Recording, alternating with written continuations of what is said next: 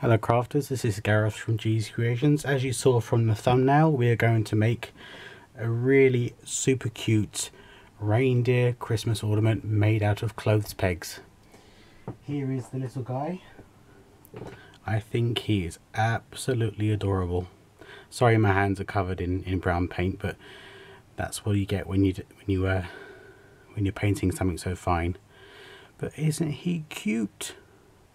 I made this one after seeing a pin on Pinterest, so this is not an original idea by myself, and I had to make him, and I had to do a tutorial on him because he is just adorable, absolutely adorable. So you'll need some wiggly eyes, a nail file, a scrap piece of brown card, your Martha Stewart twig bunch, some flatback gems, your art glitter glue, and some brown paint, depending on what you use, which brown paint you use. So let me just move those things aside. And of course you'll need 3 pegs. So the first thing you're going to do is take the pegs off their spring-loaded clip, and then you are going to paint them.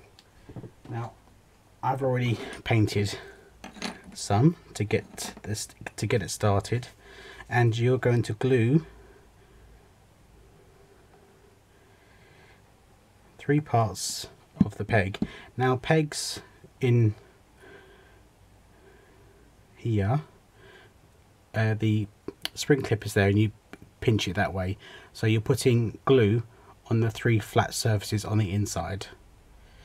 So you'll do that on all 3 of the pegs. So I'm going to do that with you now. So 1 flat side, 2 flat side, 3 flat sides, and then you sandwich the peg back in its original shape.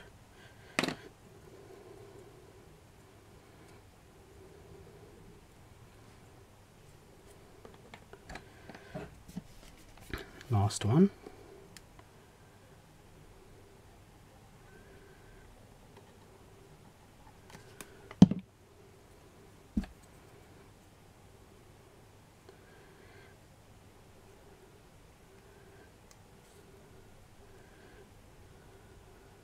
Now you're probably thinking, why is your paint job so rough and ready?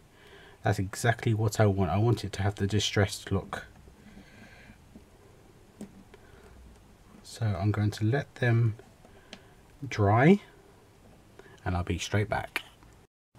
Okay, I wanted these to dry and set a little before I glue them together. Now you're going to put some glue on one of the flat sides, and you're going to stick 2 of them together. So you're basically doubling the thickness.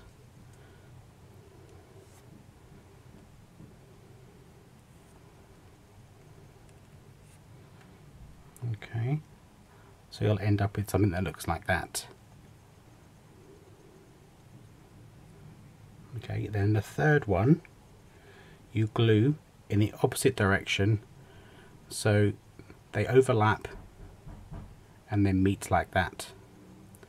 So I'm going to put some glue on this flat surface here and glue this down. Hold it and let that take.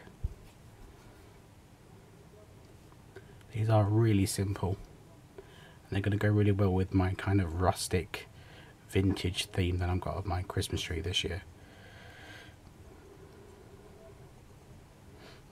Now using my nail file, bring over my bin so I don't make a mess. I am going to run the nail file over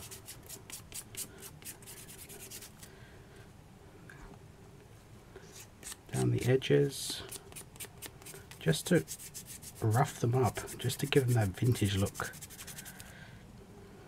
Across the front,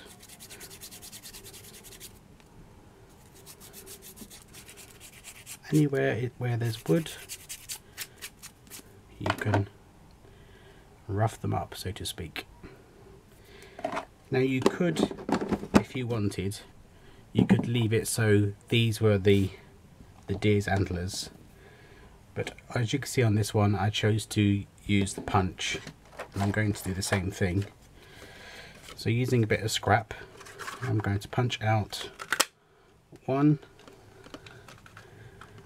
and turn it over and punch a second, and they will give me my antlers. You're also going to need a red nose, so use whatever gem or embellishment you have in your stash. I'm using these flat back pearls. Pop it on, and then in my many wobbly eyes, I've got really tiny ones, so I'm going to stick those on. So pop a dab of art glitter glue for the eyes.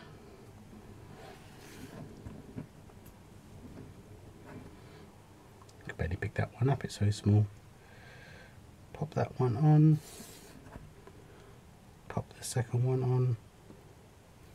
And then just above the eyes, I'm going to add the antlers.